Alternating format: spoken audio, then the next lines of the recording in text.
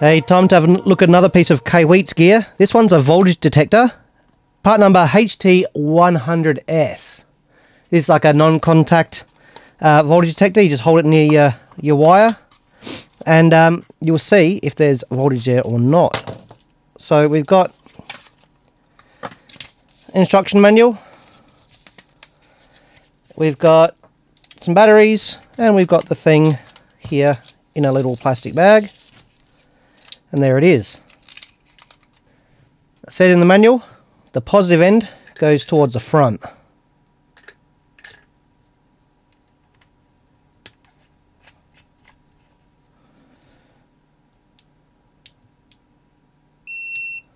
There we go. That's on, and it looks like it's got a flashlight. Nice. And we got 70 volts to 1 kilovolt there, 12 volts to 1 kilovolt. So it looks like we've got two different ranges, 12 volt to 1 kilovolt and 70 volt to 1 kilovolt. Now I can actually test that because I have a calibrator which will give me any voltage up to just over a kilovolt. So I'll get myself hooked up and we'll see what this thing does. Alright, so I've got the calibrator hooked up to my multimeter. We've got 12 volts exactly, AC, and I've got it set to 60 Hertz. And there we go. It's saying beep, saying 4%, 5%, I guess that's the full scale. So let's kick it up to 1000 volts and see what happens. Okay, this one's beeping at me now because it's at 1000 volts. Yeah, 99% on that one, and the bar graph is full. So it does give you a rough idea of voltage. I'll hold that up. That stuff beeping all over the place. So that does work for its rated specification. So let's put it to 70 volts and see when it stops detecting. Alright, so I've got 70 volts coming in there, in the 70 volt range. Not a problem at all.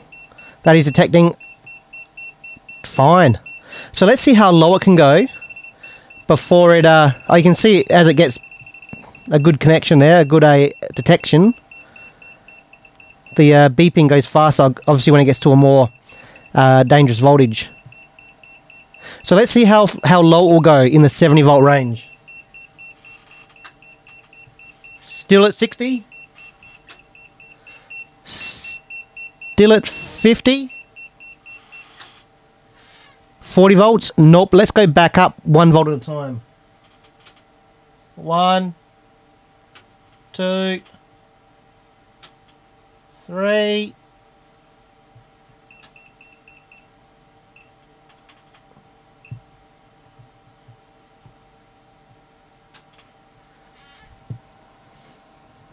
Nothing there. Nearly. It's nearly.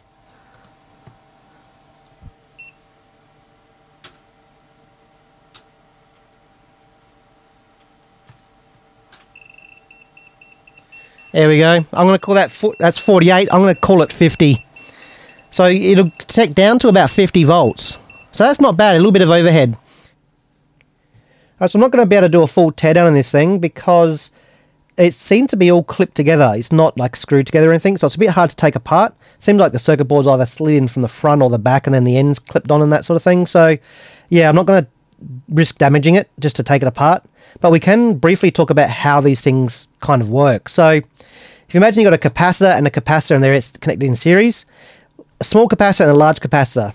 If you apply a voltage to those, an induced voltage, the small capacitor is going to charge up to a high voltage than the large capacitor. Apparently that's just the way things work. So what we've got here is a large capacitor, which is my hand holding it, through my body, down through my shoes, the insulation of my shoes to the floor.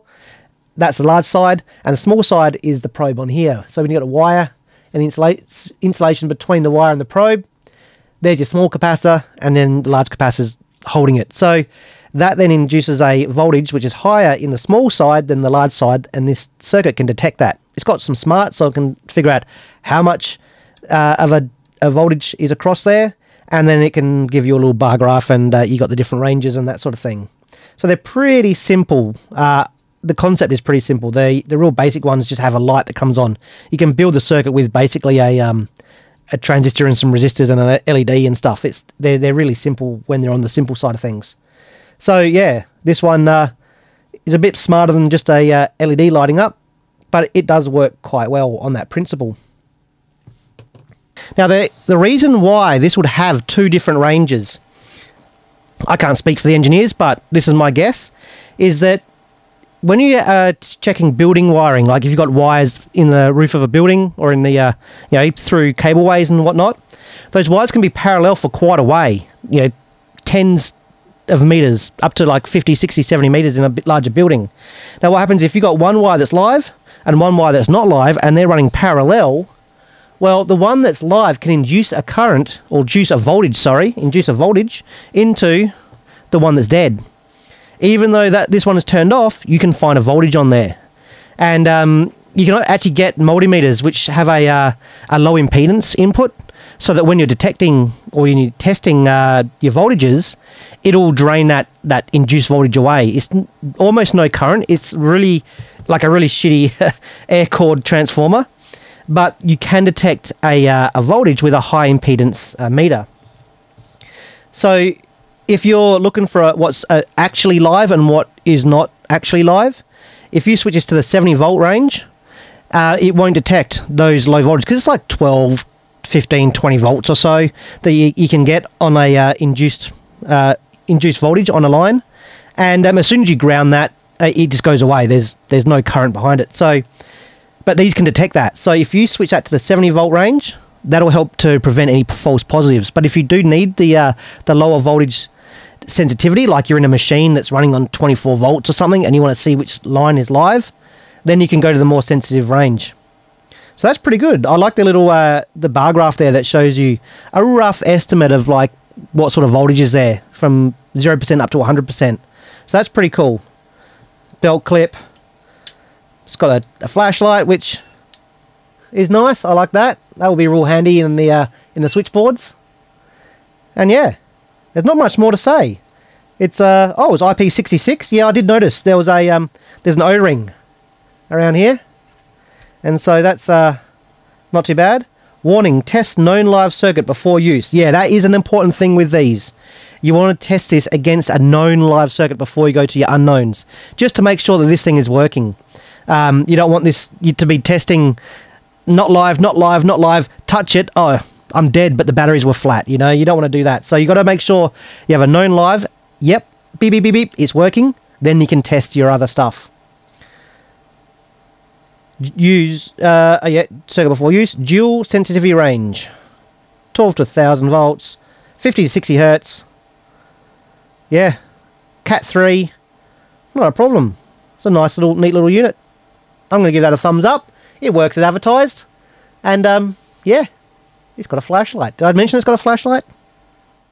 And of course, before we go, there is the last thing to do. We've got to do the peel. Oh yeah. So shiny.